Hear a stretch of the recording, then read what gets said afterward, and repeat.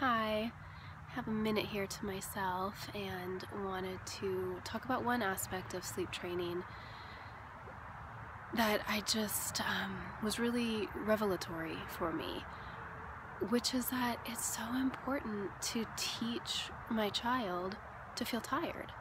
I didn't sleep train with my oldest, who's now 10. I was really into attachment parenting, as I am with my baby still now, but with the oldest, I just couldn't sleep train and be a good attachment parent or something.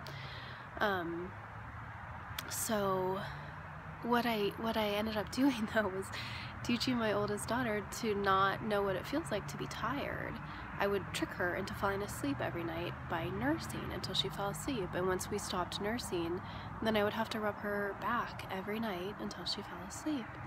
I remember just laying there begging the gods to help her fall asleep, and just being in there for so long. And now look at this ray of light. So now with my baby Nixie, who's 7 months now, we started sleep training 2 weeks ago, and she slept for 10 straight hours last night. Nursed for a couple minutes and slept for another 3 hours. But I've taught her how to feel tired, and then how to get herself to sleep when she feels tired. And that's just, a lifelong skill. I can't get rid of this ray of light, but I think that's okay, right? And it feels really good to have done that. I'm outside my chiropractor's office right now, and she's a mother of 3. I'm a mother of 2. I asked her if she's sleep trained, and she said with my second 2, but not my first. And for the same reason that I didn't. It wasn't attachment parenting, it was mean.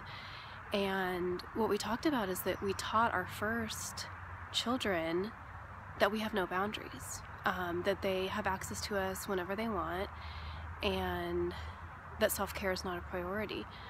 And we both, have spent a lot of time undoing what we taught them that way. And it's been a different thing with our second and her third kid, and we're just huge proponents of sleep training.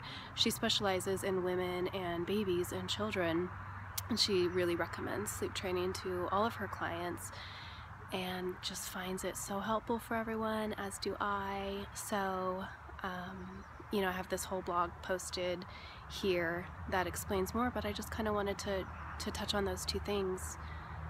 And so now I have. Thanks for being here, and I hope you get the sleep you need. Okay, bye.